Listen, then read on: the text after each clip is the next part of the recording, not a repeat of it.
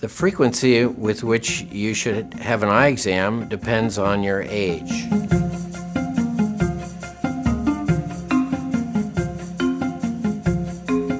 Usually at a younger age, it's only for the first year or two, and then as one gets older, it becomes a little bit more frequent. Young children are usually examined within the first 2 years of life, mainly by how well they see and whether their eyes are straight and do not deviate.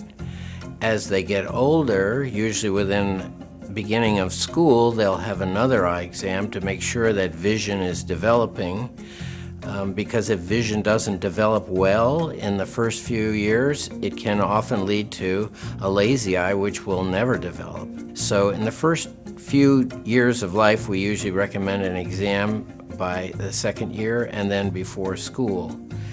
Then usually it's about every 4 years or so until they get to be 20, and then usually it's even less, assuming that nothing has been found.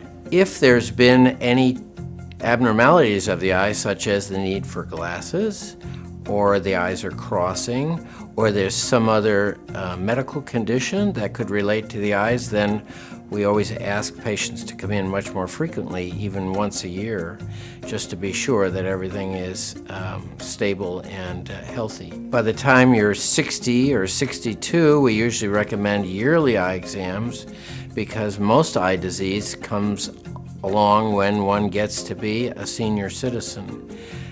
Everything from glaucoma, which is too much pressure in the eye, to cataracts, which is the clouding of the lens inside the eye. So for that reason, most of our practice is senior citizens because that's when eye disease starts to become more of a problem.